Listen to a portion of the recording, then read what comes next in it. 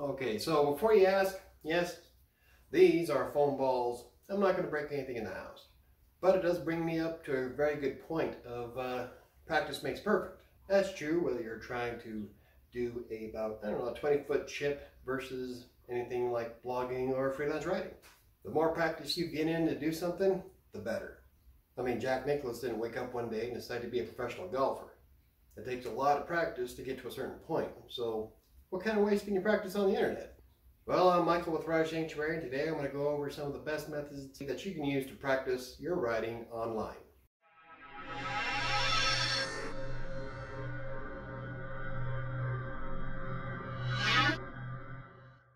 So, how do you go about practicing online as a writer?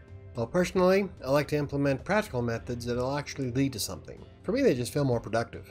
First of all, start by learning and researching everything you can about AP-style writing. That's one of the biggest reasons why I suggest a lot of writers start off with Textbroker, Constant Content, sites like that, until you get the feel of what you're doing.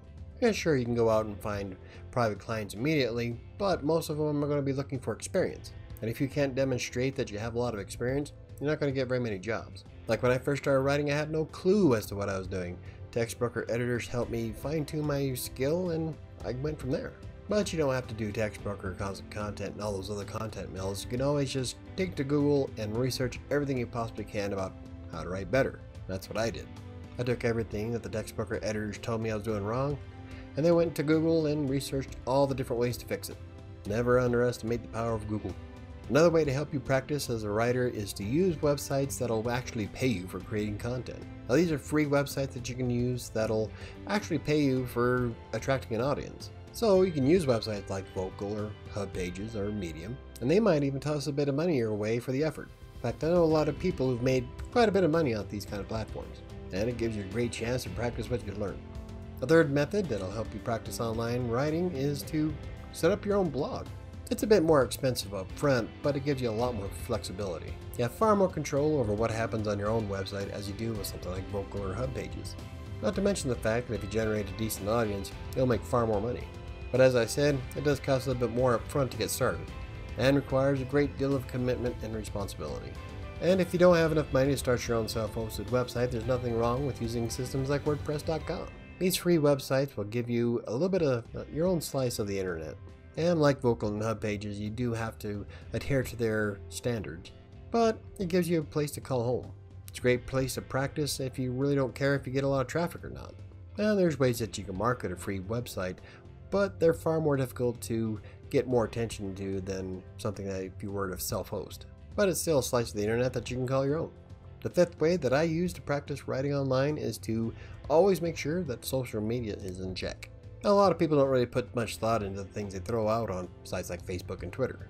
But if you make a conscious effort to actually put in, I don't know, decent spelling and some grammar, it'll definitely help you in the long run.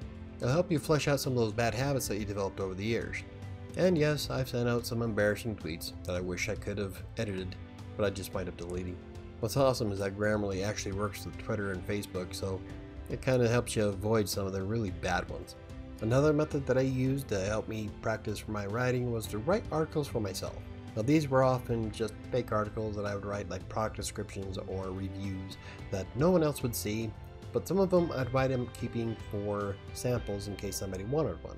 So I'd send them the best piece of work that I felt had the biggest impact. But there's nothing wrong with writing articles for yourself. Anything you can do that can help fine-tune your skills is going to be beneficial. So pick up anything off your desk and write a review about it. Perhaps you think you can write a better product description for your mouse. The point is to always keep writing. Next up is use something like typingtest.com. It's free and helps you improve your handling of the keyboard. Because when it comes to creating content, yeah, spelling and grammar are key, but your ability to type is also going to play a big part of whether you're successful or not.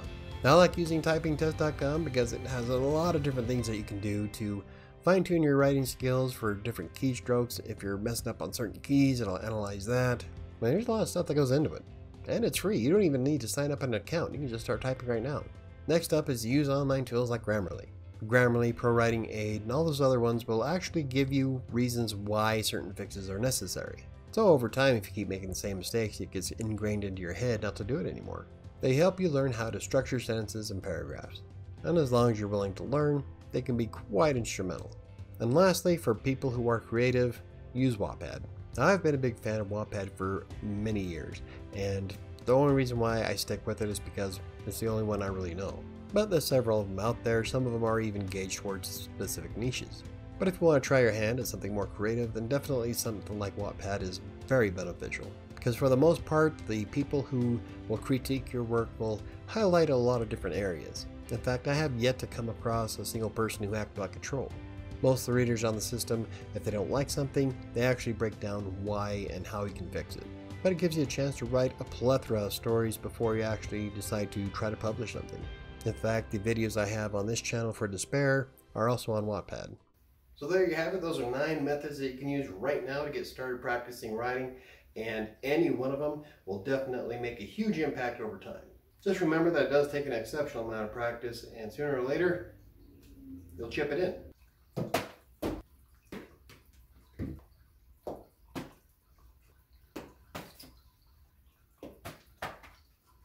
Well, technically that went in. So if you enjoyed the video, hit the like button. For more videos about freelance writing, WordPress, text broker, or anything else I cover, hit the subscribe button. Don't forget to hit the notification bell. I think it's going to do it for me today. I'll see you next time.